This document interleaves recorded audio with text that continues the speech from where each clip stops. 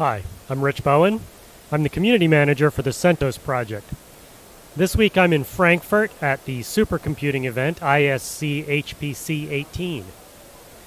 Now, this show is a hardware show largely. There's a bunch of vendors here showing their fancy new supercomputing hardware.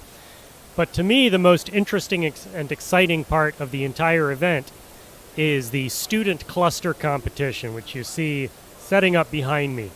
This is a collection of about a dozen teams from various universities around the world that are tasked with building supercomputing systems that will run a series of tests to determine which one is the fastest on a number of different scales. These teams come from all over the world, from China, from South Africa, from South America, from North America, and they are supported by the various vendors who give them money or hardware to build these systems.